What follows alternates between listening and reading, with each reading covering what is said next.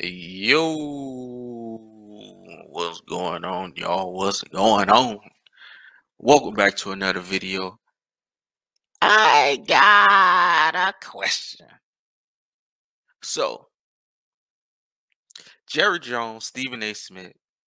Let's speak on Jerry Jones first, right? So, one thing I always like to bring up to people, um, about how it wasn't very long ago that times were very different, right? Jerry Jones is obviously still alive.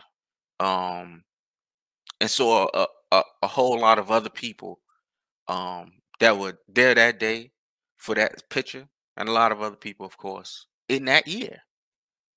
So things are, it's not as far away as we like to think it is, and um, we still have a lifetime to go before things are even close to being sane. Getting off that, we know the controversy with Jerry Jones, the photo, etc. I have a question. My question is, why is Stephen A. Smith the one that's jumping on this grenade, this missile, this tomahawk? Why him?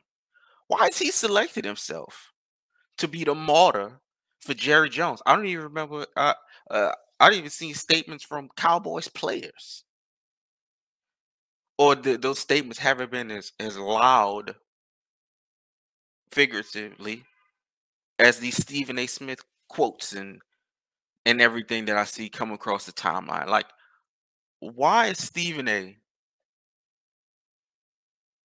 selected himself to be the one to fall on this missile that is just Jerry Jones? Very racist photo. Jesus Christ, what the hell, man? Motherfuckers is trying to go to school. Shit, Jesus. Um,